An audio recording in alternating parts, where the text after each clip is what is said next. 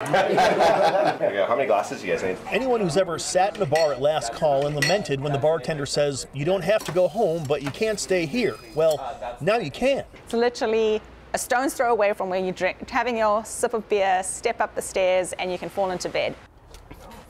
Stones Throw Brewing in Bellingham's Fairhaven neighborhood offers a guest room where people can actually stay the night. There are 2 beds, a pull-out couch, a full kitchen and bath, and plenty of company. If you're staying at the guest house, you need to love beer and like people because you are surrounded by the brewery. There's actually quite a bit of history to this place. The guest house used to be a brothel in the 1800s. The current owners actually lived here as well. They even had taps installed.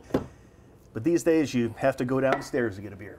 Am I allowed to go behind the bar and pour myself a beer or two? No, sorry. Really? Yes, really. Brothel not included? Not included, no. This is where all the magic happens. There are about 450 breweries in Washington right now. That's 4th most in America. With 15 breweries in Bellingham alone, operators often have to do more than just provide great beer to stand out.